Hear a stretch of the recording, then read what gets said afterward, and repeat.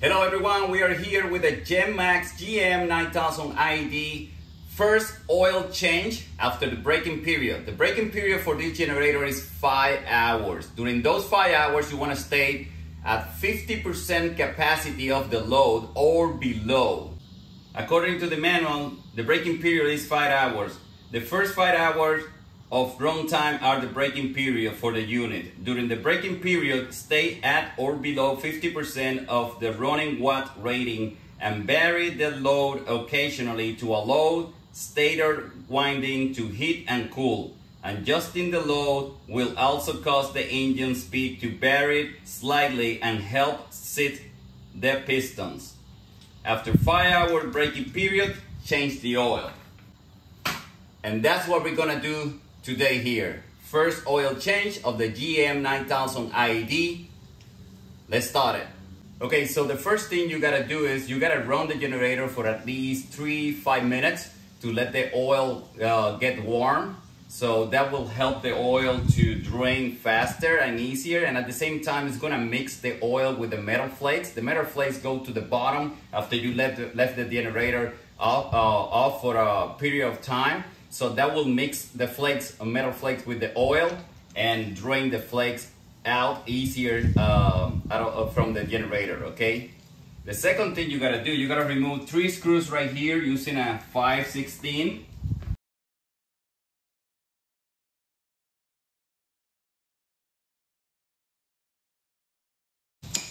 You're gonna pull this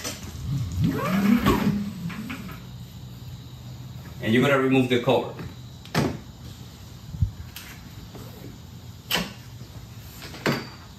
Okay, now you're gonna see over here, this is the oil dipstick.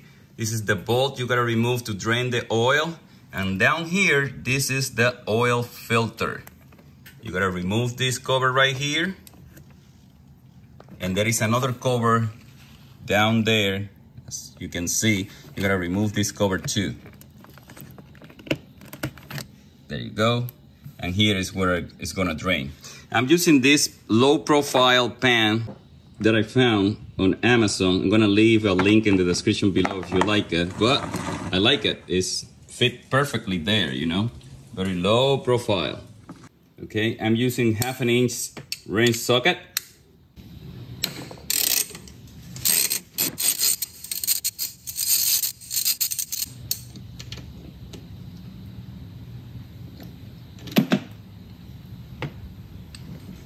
And you let it drain.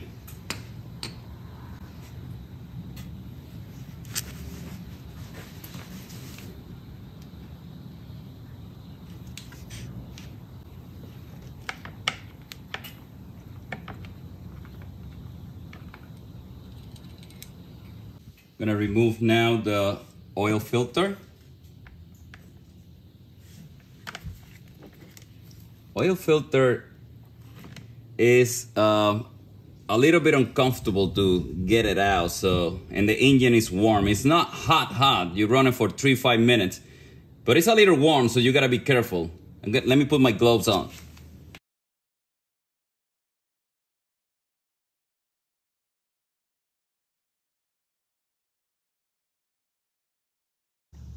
Here is the oil filter.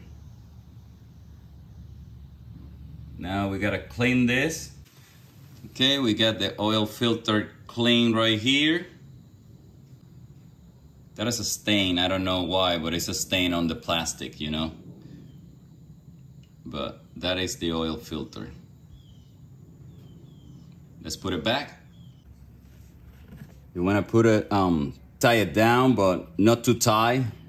So just give it a twist and a second twist, and that should be good to go.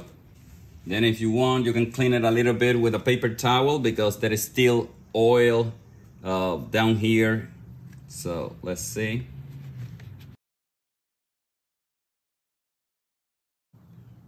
Let's put the bolt back. Comes with a bolt and a washer.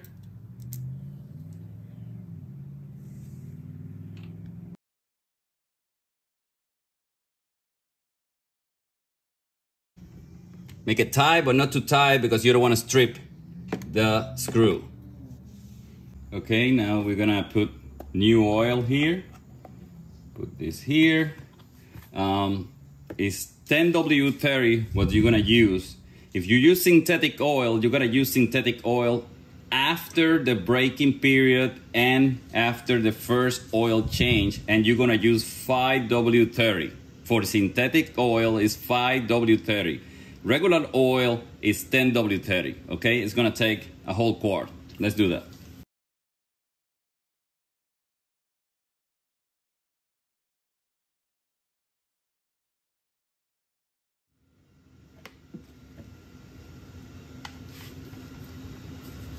Okay, you're gonna clean any oil spill.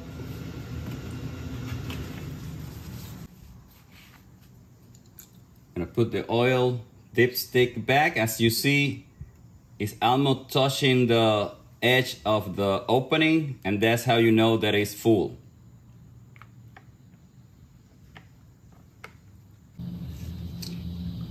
Now we gotta put the plug back down here.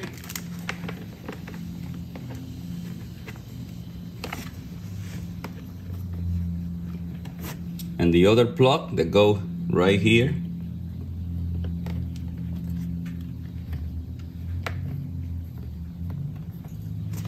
We're gonna close the cover.